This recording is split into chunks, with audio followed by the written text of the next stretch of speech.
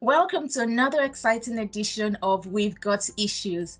In this episode, we've got Tobe Ezeogu, the brain artist writer behind some of your Comic Republic favorites like The Extremes, you've heard of Amadioha, you've heard of Black Moon, Eru, name it. Today we're going to be talking specifically about Amadioha. Thank you for joining us, Tobe. Hey, pleasure to be here. I'm a big fan. I've seen Awesome. all your. Thank you. Tobe is the one who edits all the videos, by the way, so I don't know what he's on about. Today, though, we want to talk about Amadioha. Goodness, tell us a little bit about what inspired that comic book story. Ah, what inspired Amadioha? Initially, I wanted to tell a story about Amadioha because I hadn't seen any story about Amadioha anywhere else.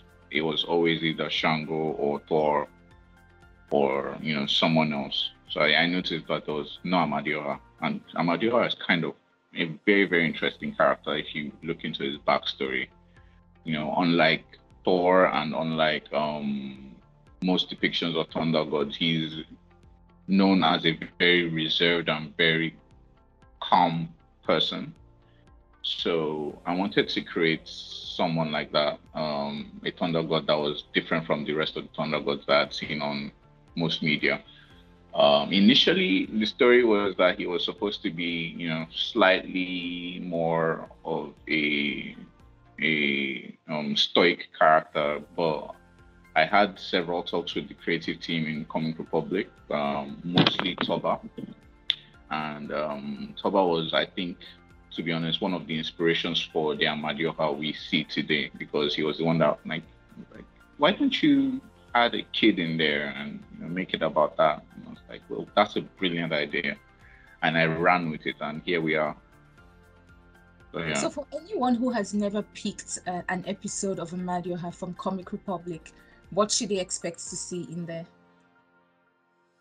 Um, to be honest, so if you've never picked up Amadioha before, what you would expect is a father-daughter adventure story. That's how I'd like to look at it. Even though there's some action in between with Amadioha showing and flexing of his powers, and which is what some of the audiences want. But I like to think of it as a father-daughter story, a father-daughter adventure. I love the idea of them going on random trips anywhere in the world, having crazy adventures, and his daughter is very mischievous, so she's going to get into a lot of issues, a lot of problems, and Amadioha is going to come and save the day. And I love that dynamic because, it reminds me of how my parents are and how it reminds me of a lot of things I used to do in the past. I was a very mischievous child, so I projected that too in the storyline. So yeah. Oh, awesome, awesome. You talked about the Clash of Thunder Gods. There's no way I am not going to ask you about what everybody's buzzing around right now. There is this Vanguard's Overwatch 6 that just came out where we see Thor and Shango in this epic battle. I saw the panels and I was just wondering, Shango, how did you? He carried Thor's hammer from Thor. That should be illegal. I know. So how do you think Amadioha would have played in that? If we sort of replaced Shango with Amadioha, how do you think that fight could have turned out?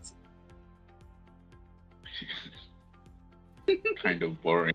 Amadia would have tried to talk sense into them. He would have tried to reason with them before it escalated because of his backstory. He's known as the term Amadioha is called gentleman of the people or will Mm. of the people. That's the true meaning of the word Amadioha. So his real name is Kamalu. His title is Amadioha. So in all areas, he's supposed to be a calm, collected, and very, very strategic personality, according to the mythos. So he would have tried to talk with them before trying to fight. So it's Didn't good it have Shango is turned out? there. Shango a lot more interesting to watch. Oh, To see dialogue. so this brings me to my question. One of the ones that the fans like to ask on our Comic Republic platform. When is the next Amadioha coming out? Tell us, tell us, tell us.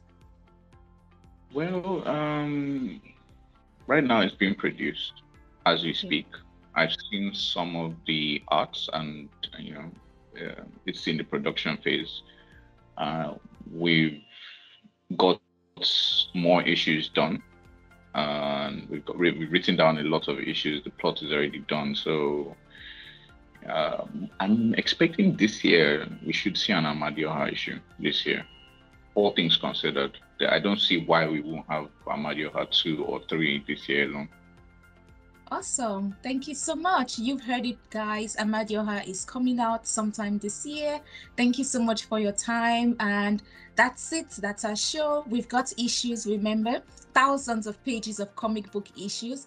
Find them, read them, share them, love them.